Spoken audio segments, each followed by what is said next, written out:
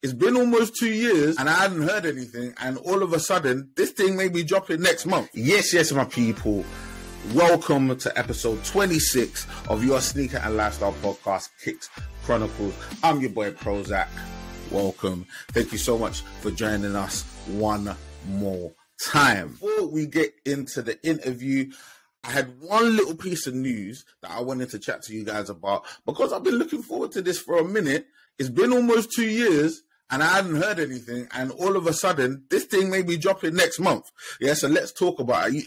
Some of you may know already, but I'm talking about Mr. Jerry Lorenzo. Jerry Lorenzo, Fear of God, yeah? Almost 2 years ago, Jerry Lorenzo and Fear of God signed a deal with Adidas to produce a basketball line, yeah?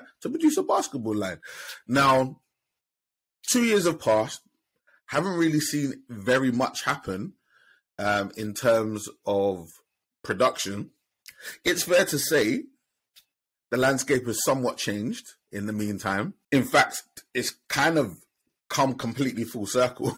But obviously, because of the inactivity throughout the last 2 years, it left people wondering, and a few rumors started to swell that maybe there'd been some form of creative difficulties or differences that had been causing the delay. I'm here today to tell you that you can put those fears aside. Fear of God is good, but the fear of this not coming out, you don't need that because it is coming out. The man himself has said that in April 2023, as in literally next month, they're about to drop a ready-to-wear line and a performance sneaker. Not a basketball sneaker, not a performance sneaker, right? Now, let's get into this sneaker because there actually is a sample, right? Video and some photos have come out of a sample, and the keen-eyed among you are gonna recognize it's kind of reminiscent of another collaborator's work, shall we say, right? So I'm gonna throw up some pictures on screen, and you guys can be the judge, right? So for me, looking at this shoe, there is a heavy, weighty influence from the Yeezy 750. Very, very heavy influence from the Yeezy 750, right? For those that are listening, I'm going to try and describe the shoe. So imagine the Yeezy 750 is kind of like a boot-like silhouette. So the top half is kind of like a black mesh, black laces as well, with a black strap going across the middle, right?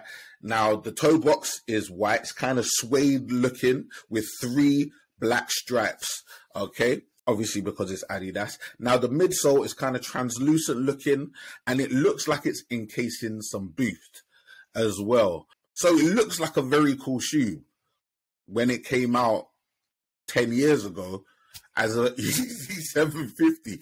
But I'm not mad at it. I mean, it's clear to see it's taken a massive amount of influence from the Yeezy 750. I mean, Adidas themselves took a massive amount of influence from the Yeezy 750. And it's funny, we actually talk about that with Shay Cray in the Adidas Tubular. The Adidas Tubular is basically a knockoff of the Yeezy 750 anyway.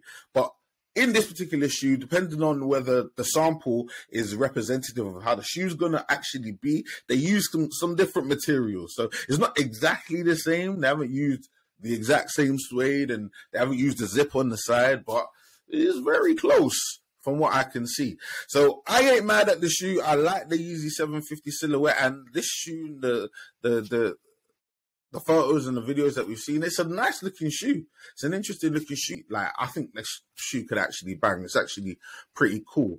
But I can think of one person that might have a small issue with this shoe coming out, and his name rhymes with Barnier Lest. So let's see what my man says when this shoe drops, right? We'll keep our eye out on all of that for when it drops next month.